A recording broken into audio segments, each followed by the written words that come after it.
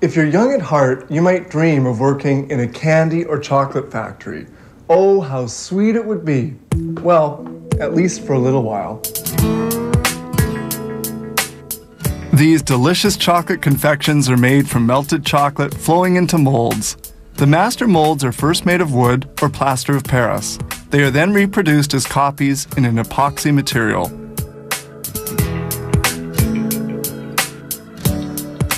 To allow them to become flexible and give them the desired shape, the sheets of epoxy are first heated to 177 degrees centigrade. The epoxy sheet is then placed onto the original molds.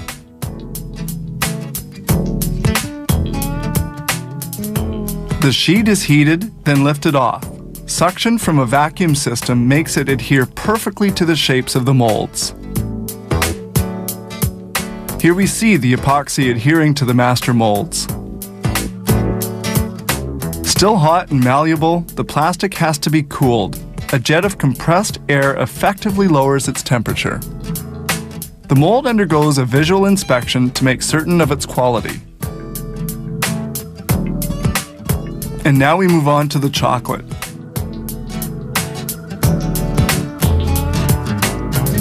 This melting unit, whose shell is fed by boiling water, is like a double boiler and melts 1,500 kilos of chocolate in 12 hours at 40 degrees centigrade. The ready-to-be-filled plastic molds are placed onto a conveyor. Filling is done automatically. Liquid chocolate runs directly into the molds. This particular machine produces 400 hearts a minute. The hearts are filled with a concoction of chocolate, cream, and coffee, which has been brewed for several minutes. It takes 20 minutes for the chocolate to set as the molds move along on this 9-level conveyor. Well hardened, the hearts arrive at the unmolding point. The molds are turned over and a rod lightly taps them on the bottom to allow the chocolates to fall out without being broken. Here the chocolates fall out onto a sheet. As soon as they've been emptied, the molds return to the starting point on the line to be newly filled.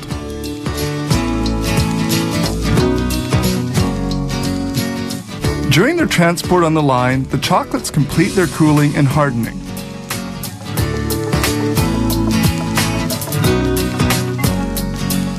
Now they're going to be prepared for packaging.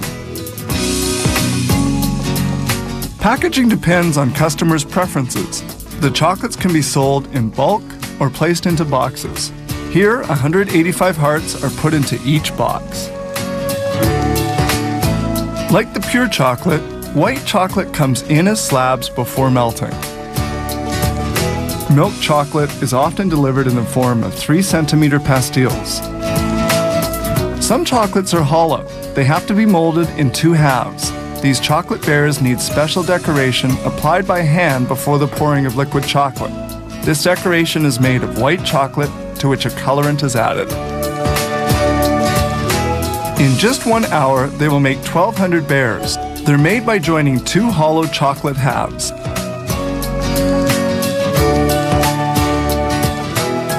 The assembly is done using a refrigerated rotating machine.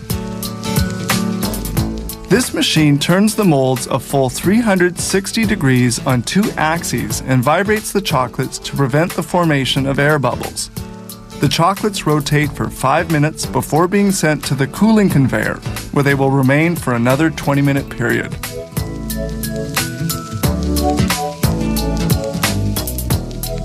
And now they're ready. At this point, the bears are unmolded and they head off for packaging.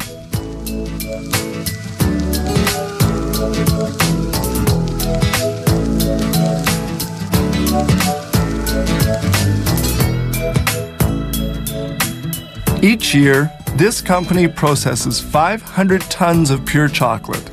Many thousands of products are made here using 400 different molds in a variety of sizes.